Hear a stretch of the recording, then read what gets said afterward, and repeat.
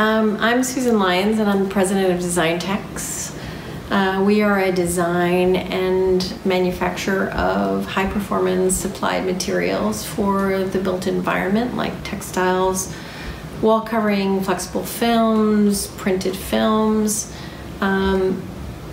designed and manufactured for interior application.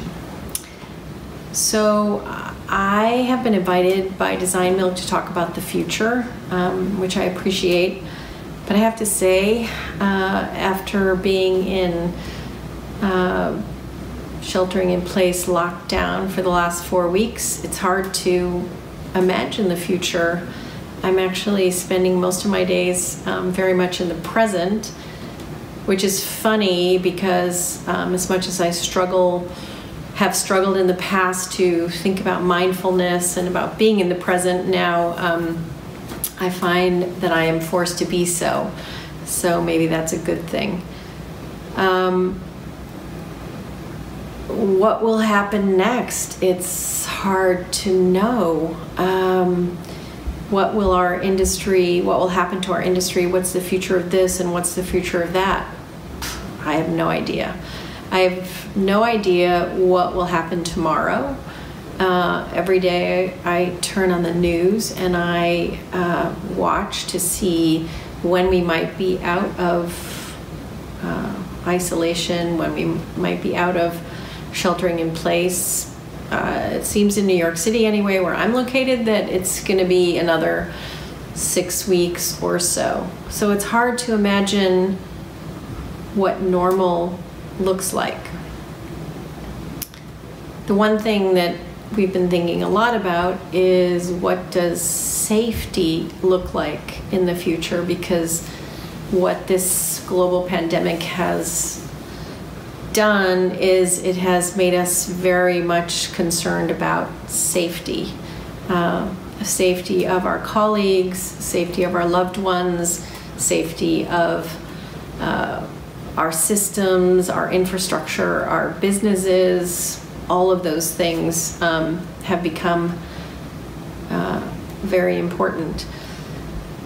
At first, when I was asked to do this, I thought I would be talking about the future of sustainability, which is a topic that I've been passionate about and interested in for the last 25 years. But now it seems like it just comes down to, what does safety look like and feel like?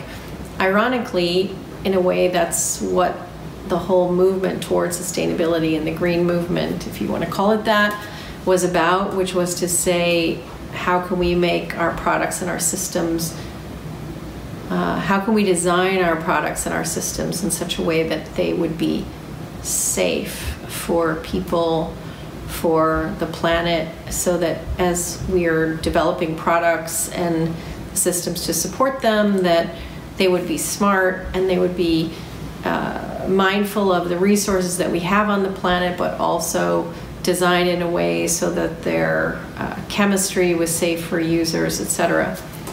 The thing that's funny about the situation we find ourselves in now is, after the last 25 years, when we've made so much progress around chemical safety of products and what we put in them and how we make them and how we can optimize them for human health and environmental health. Now, basically, the question is, how can I make this product or this surface feel enabled to kill viruses and microbes? So, as someone who's been involved in this for a long time, it's a dilemma, because we've spent all these many years trying to take the chemistry, as much chemistry out of the product, and now we find ourselves in a situation where people are looking for more chemistry to feel more safe. So the idea that somehow you can add a chemical layer to a product that's going to kill this virus has become a very huge conversation.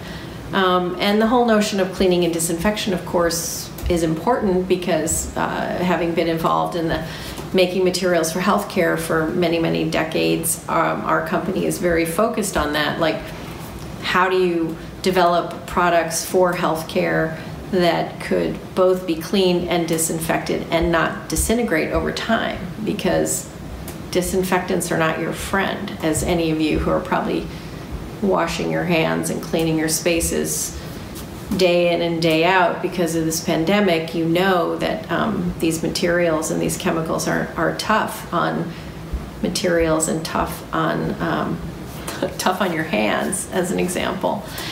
So that's what I think is, for me, the design assignment here, is to say, how can we make our products cleanable, safe, disinfectable, if that's a word, and still beautiful and poetic, and not degrading the materials, not hurting the user, not where the chemistry is not actually a negative.